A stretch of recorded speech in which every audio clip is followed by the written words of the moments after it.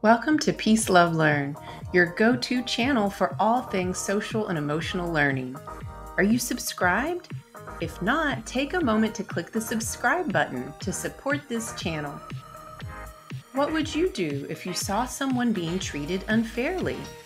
It takes courage to stand up for yourself and others. Join me for today's read aloud, I Choose to Speak Up by Elizabeth Estrada. This book teaches us to embrace our differences and stand up for others. Click the link in the description to purchase this book for your home or school library. I am not the same as you. You're not the same as me. For everyone is different, and sometimes we won't agree. We come in many shades of skin, black, brown, tan, or white.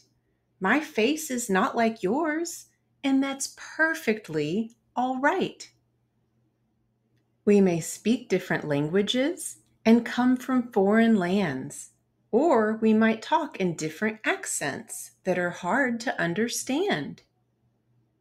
The foods we like can vary from savory to sweet, with dishes that you might enjoy, but I might never eat.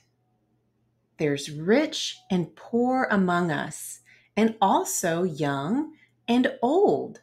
Some might prefer the weather hot or really like the cold. We come in different shapes and sizes, like round or super lean, or short or tall, or none of them, but somewhere in between.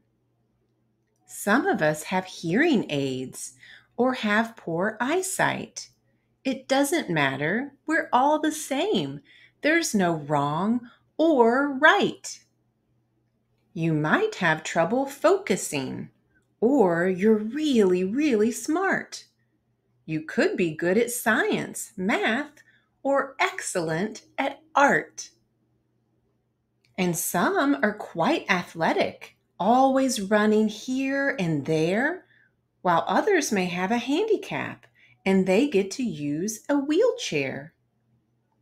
The world is full of differences. We see them every day. We're not all alike, and that's a good thing. You're special in your own way. But though we might be different, there is no excuse for hate. Discrimination is a thing I'll never tolerate. I just cannot stay in silence when I know I have a choice. I will tackle an injustice with a clear and kind voice. I can ask the person to stop who is hateful from within and doesn't see others but for the color of their skin. Or letting an adult know of a bully who is full of threats and thinks they have the right to take whatever they can get. I can walk away from the person who is being hurtful and unkind, who thinks that they're superior in body or in mind. I will speak up for a stranger. I will speak up for a friend, for myself and all my family. On that, you can depend. And I'll battle for my principles and all that I believe. With a bit of courage, who knows what I'll achieve? As the world is made for everyone and shouldn't be unfair, I speak up against injustice because I truly care.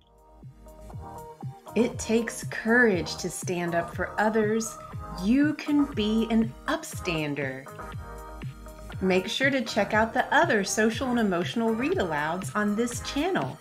Before you go, take a moment to like this video and subscribe to the channel. Much love and toodaloo until next time.